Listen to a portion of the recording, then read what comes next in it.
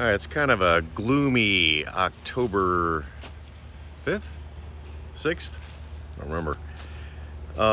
The weather has finally broken. The temperatures are sane. I'm wandering through the forest. Well, sort of the woods in my backyard with this groovy, wonderful mug made by my Uncle Larry Sheeman. Hit me up in the comments and I'll connect you. He makes fabulous stuff. I've got stuff of his that's probably over 50 years old all over the house. So anyway, today's episode is about finishing the neck, or at least getting close to finishing the neck. I don't think I'm going to go all the way to fretting, because I'm going to take it over to Mark's and we're going to do it there. He's got to set up this, well, it's nice. And maybe start messing about with the pickups then. But for the meantime, here it is. Kent making a neck, hopefully the right way this time.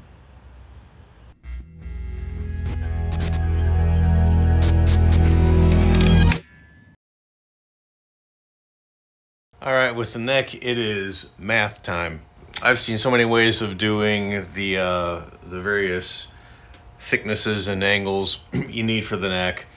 Drawing it out on paper is the sane way to go about it, but for some reason I choose to do it this way, which is more difficult, but fun. So, some measurements to know. And hopefully you can see all this, because the pencil marks on this this wood, this black limba, is a little tricky to see. But so my headstock, I'm going to cut the angle right out of this block of wood instead of doing a scarf joint. I'm going to do a scarf joint one day, but not today. So 9/16 headstock thickness, a little volute. At the first fret here, 0.9 inches, and that's calculated from the top of the fretboard to there. And for the 12th fret, it's so like I said, 0.09 inches there and 0.095 here, from here to here. That's the 12th fret.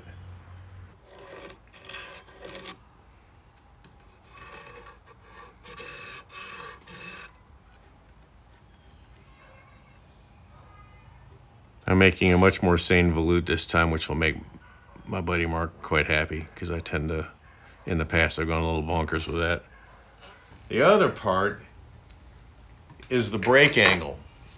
This messed with me for about a year before I finally understood the whole, I can, buy templates that mean I'm cutting a neck with a fender style pocket, and I kept ending up having to put shims in my necks. So let's talk about break angle for a second. If you're building a Fender style guitar and you're using a hardtail or a trem bridge, the height of the bridge makes the string action on the neck pretty much perfect when the neck is mounted flat to the guitar. But if you're using a tune-o-matic style bridge, they're a lot taller. And even at the lowest position, your strings are still going to be way off the neck. So the way you fix this is you have a break angle. You have an angle that the neck tilts back, and it compensates for that extra height. And that's how you get your string action right where it needs to be when you're using something other than a Strat or Tele style bridge. In the description for this, I'm going to put a pair of links. One is for Tundra Man's break angle calculator, which is a phenomenal free little web calculator. And then I go to my handy dandy triangle calculator website, and I put in the angle I need that I got from Tundra Man's site. So first I go to Tundra Man's calculator, and I have to enter the scale length, which is 25 here, then the fret number where the neck joins the body, which in my case is 16, the height of the fingerboard at the neck join, which is 1/4 of an inch, and then the height of the bridge. I don't have an increase in top height. So after that, I do the calculation and I get 2.163 degrees for proper string action. So now I got to go to the triangle calculator, plug in that 2.163 degrees into the A angle and 5.1 inches, which is the length of my heel, and hit calculate. And it gives me my 0.193 inches, which is the difference in height at the end of the neck versus the end of the heel. So I've got my first point at exactly the right depth of the neck pocket. I've got a straight line measured at the depth of the neck, flush to the body. I'm just going to ignore the fretboard for the moment. And now I add that 0.193 distance right at the end of the neck, which gives me that 2.163 degree angle. Now you just have to cut it. So I'm going to go ahead and cut the profile first, and then I'll cut the actual neck. Man, I have to darken the line on this side or I'll never see that when I'm going to cut the actual shape out.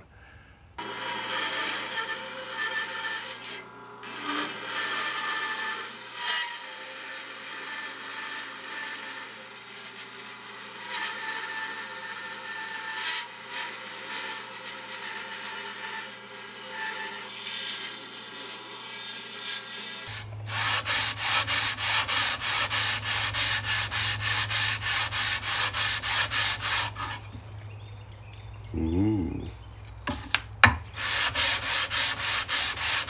What I usually do at this point is I use the leveling beam to get all my saw marks out, and then I'll go and finesse it down to the pencil line and then start fitting it. Actually start fitting it before I go down to the pencil line just in case anything shifted.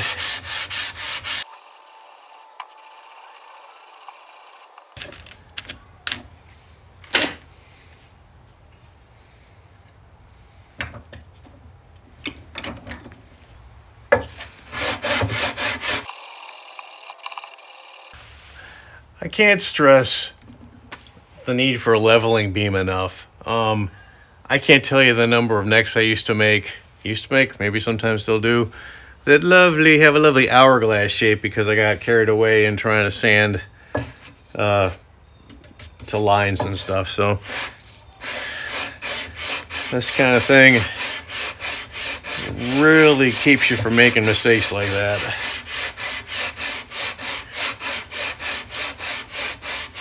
As long as you're paying attention, which hopefully I am.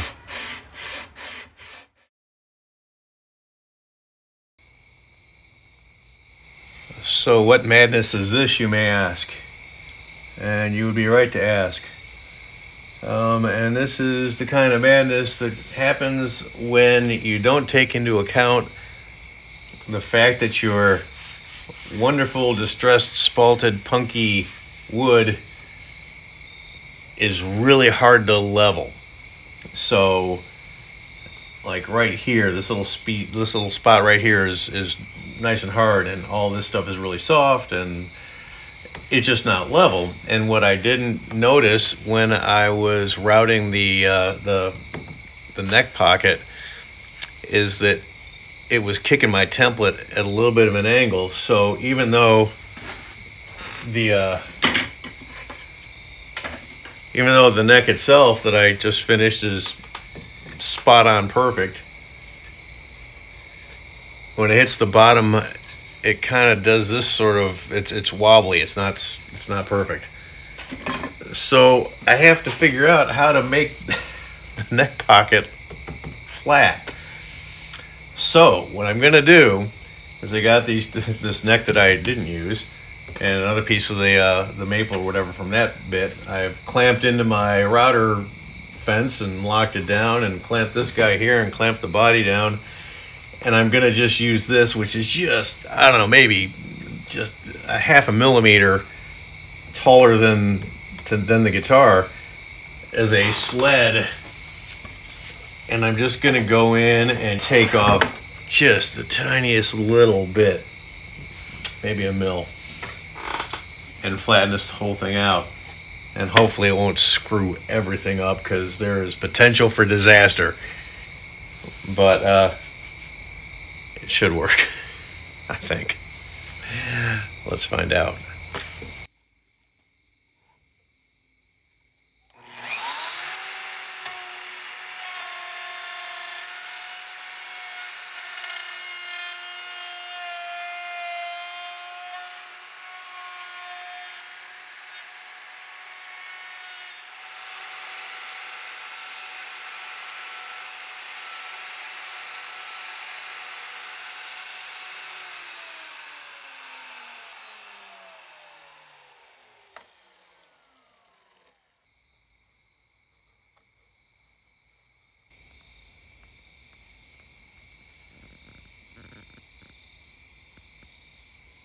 Crisis averted.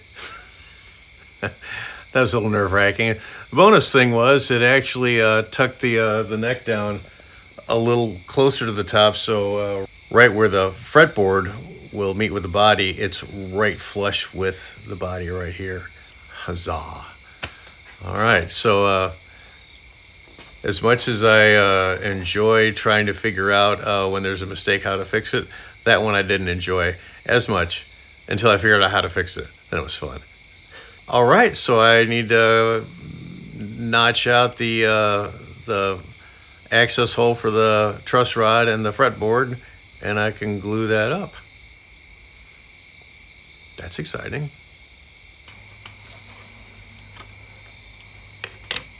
All right, so I got my center line. So it's just on the inside of 6/32 of an inch. That's there and there. And now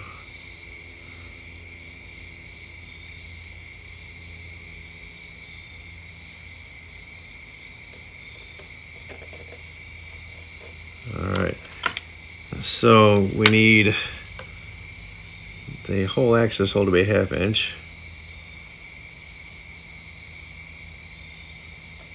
So I could do it a couple ways. I think I'm going to do this time, something I haven't done before, is I'm going to drill a couple holes and then just file out the center. Before I've like chiseled out the whole thing, and not having worked with this wood before, I don't want to run into some strange chipping behavior.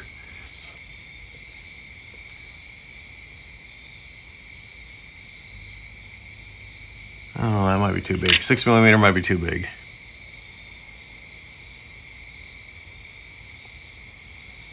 Yeah, let me start with that, and I can always gently file it a little bit bigger.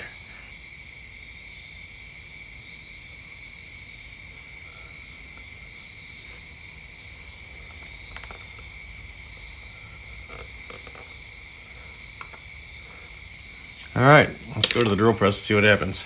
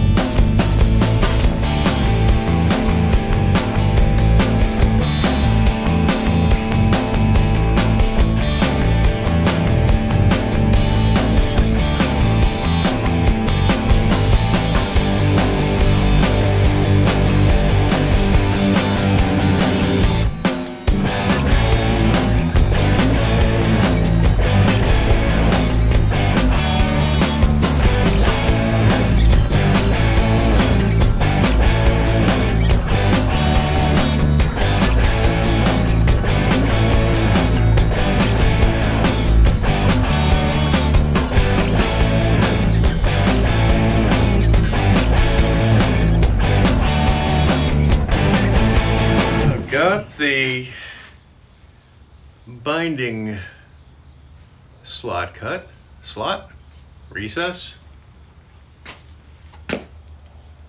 words to that effect. So it's getting pretty good. I think I think neck number 2 is doing what needs to be done for a neck. And with that, it's a great place to end this episode. Next one will be up in about a week. Gonna finish all the fiddly bits on the neck up to fretting. I think I'm gonna do the fretting in another episode. And then it's getting to be a matter of time before assembly starts to happen, which is exciting. When will that be? Pretty soon. What does that mean? It's anybody's guess. Thanks for watching. See you next time.